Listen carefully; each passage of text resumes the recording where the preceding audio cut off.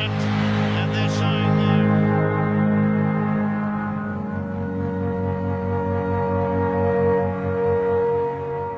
I can remember saying to Ted Glossop about 6 or 7 games out of the finals, you know, that I believed this was going to be our year. You know, I strongly believed that. We're pretty much all local juniors, and I think that contributed to the family aspect. You know, we were proud of the fact that we played for Canterbury-Bankstown in the juniors before we got a chance to go and play in the big time.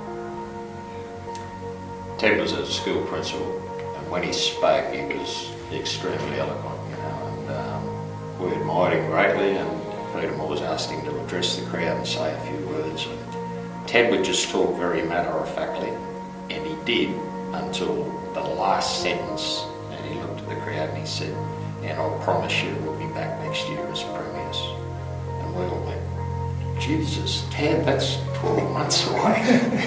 You know, but he just said it in his matter-of-fact manner, and he was right. Look, Bubba had a fantastic game that day, and I think I'm right that he kicked 6 from 6 that day. You know, and then went and scored that fantastic try to close the game out. So, yeah, one hell of a grand final.